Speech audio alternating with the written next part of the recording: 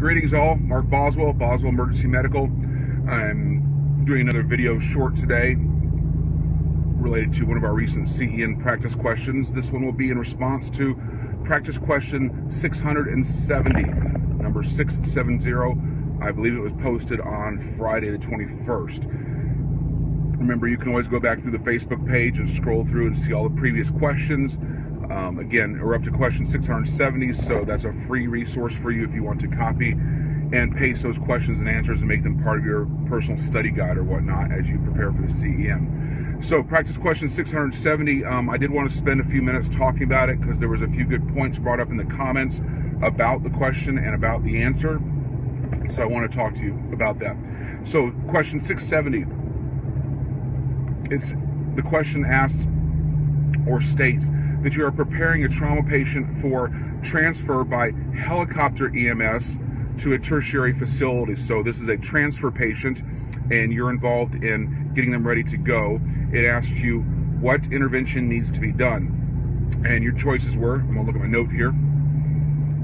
Your choices were A, to discontinue the chest tube drainage unit and then clamp the chest tube.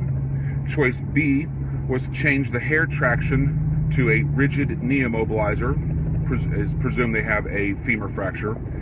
Answer C was to deflate the ET cuff on the endotracheal tube and reinflate it with saline. Answer D was to discontinue the intra-osseous infusion and start a routine regular peripheral IV site. Okay. The correct answer, I'll state that first, then I'll talk about it. The correct answer is the correct answer is C, Charlie, to deflate the ET cuff and then to reinflate it with saline. So let's talk about the rationale and what makes this correct. So of course this question does start to touch upon some aviation medicine, things that may be a little more relevant for the flight nurse community or the flight paramedic community. You know, why is it relevant for the emergency nursing community? Well, the concept behind this question is no great crazy technical thing, and it's not really in-depth in aviation medicine. It's just some basic concepts, and it all revolves around Boyle's law, B-O-Y-L-E-S, law of expansion of gases at altitude. And for those in the flight medicine community, you should be familiar with these laws: Charles' law, Boyle's law, Henry's law, Dalton's law. These all have to do with gas at altitude, temperature, etc. So this question is about Henry's law, and it's just a basic entry-level information point. And the knowledge here is the knowledge that you know, or hopefully you know, that as a container filled with gas goes to a higher altitude, it's going to expand and put more pressure inside. I'm sorry, not more pressure, but it's going to expand the volume. Okay, so what's going to happen here is the ET cuff, the endotracheal tube cuff, normally is filled with air when we intubate somebody, and if we're flying at altitude, unpressurized, I'll get back to that in a second, unpressurized at altitude, for every 1,000 feet you go up, there's an increase in the pressure or the volume of that gas. And you obviously see the example of this if you think about balloons. If you let go of a balloon at ground level, at sea level, or wherever your base of reference is, and it goes up, the balloon is going to get bigger, okay, because it's going to occupy more space, because at higher altitude there's less atmospheric pressure compressing that gas. So the concern, the safety issue with the ET cuff is as that vehicle, the helicopter, goes to a higher altitude with less pressure at altitude, that ET cuff is going to get bigger, and it's possibly going to cause some damage to the trachea, and we don't want that to happen. So we take the air out of the cuff, and instead we fill it with an equal volume of saline prior to transport. Liquid, the saline does not expand at altitude. Okay, so that volume in the ET cuff is going to stay the same at a higher altitude. Now, let's talk a little bit more about this altitude thing, and then I'll go into why the other answers are wrong. So the question states they're being transported by helicopter EMS. Okay, now because it says helicopter, maybe you know, maybe you don't know, but below 10,000 feet, we do not have to have pressurization in aircraft. And most your medical transport aircraft, your helicopters, are not pressurized.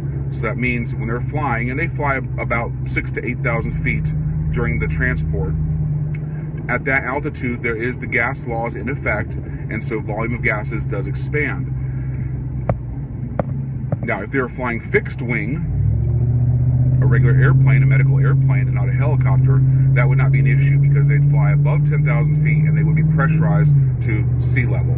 Okay, so because the question says helicopter EMS, then what I hope to have you know or learn from this, maybe it's something that will benefit you down the road, is that helicopters are usually fly below the pressurization altitude. They fly below 10,000 feet, usually around 8,000, and hence they're unpressurized, so all those gas laws apply. And in this scenario, the ET cuff might possibly expand, depending on how high they fly. So the answer about C, Charlie, is the correct answer. Now, some people were kind of latching on to answer B, which was to change the hare traction, which we use for our mid-femur fractures, the hare traction to a rigid knee immobilizer. And you may be familiar with this, and this is a correct answer sometimes, but not all the time. Okay, why is it a correct answer sometimes? Because some of the helicopter airframes are not large enough to accommodate that hare traction that usually has that extra 4 to 6 inches sticking out from the end of the patient's foot that may not fit in the patient compartment. Now, the reason this is not the right answer is because this is not true of all helicopter airframes. All right, specifically the EC-135s.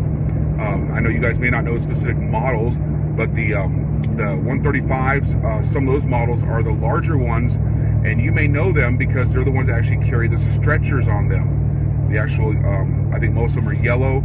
They've got the wheels. These are usually the helicopters that you don't have to go out to receive the patient and bring an ER stretcher because they're already on a stretcher. Those are an example of a bigger airframe that can handle these things, okay? But that's just one example of the EC-135, certain models. So that's why answer B is not the best answer, because it doesn't apply in every helicopter situation. However, answer C is the correct answer because it does apply to every helicopter situation regardless of the airframe model. Let's look at answer A. Why is answer A wrong? Okay, so the answer A says you're going to DC the chest tube drainage unit, and your mind is probably thinking, okay, something about flying at altitude, some gases, some venting, things like that. So yeah, it sounds like a good idea. But what I also added on to that answer was to clamp the chest tube. When do we clamp a chest tube? Some people say never. What's the risk of clamping a chest tube? A pneumothorax developing. If we were to DC the chest seal, the chest drain, and just clamp the chest tube, at altitude, the air that's trapped in the intrapleural space can expand and actually cause an increasing pneumothorax. Okay, so that's something bad that can happen. It's okay in a helicopter to leave that chest drainage unit attached. It is vented to the outside. Okay, it's not a closed system. All right, that's why you have the water seal so air can escape with the ventilation cycle. So no, changing out the chest drainage unit and clamping the tube is not the correct answer. Why is answer D not correct? The answer D was to change the intra-osseous to a regular peripheral IV. There's no difference in IV sites for flying at altitude. It doesn't change anything. The only thing that may be in your mind related to IVs during transport is something about the containers, the IV bags that either have the fluids or the drugs. And yes, for those IV bags, we need to get the air out, or we need to DC the IV, or make sure it's vented. So your standard bag of normal saline, if there's any air in it at unpressurized altitude, i.e. in a helicopter, that volume of air that's still in the saline bag can expand and cause some issues or considerations. So, but the actual IV insertion site, intra-osseous versus a peripheral IV, does not need to change. Altitude does not affect that. Okay. So again, the right answer is answer C. You deflate the ET cuff, refill it with saline, leave the chest drain unit alone, leave any pre-existing IV sites alone, and depending on if the question says what size helicopter your patient will be in, you do not necessarily need to change out the hare traction device. Okay? All right, I hope this helps, guys.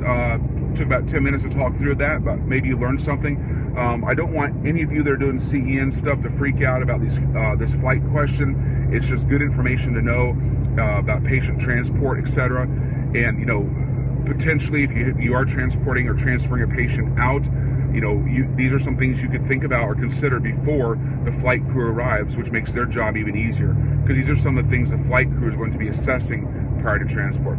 So I hope this helps. Keep following the Facebook page.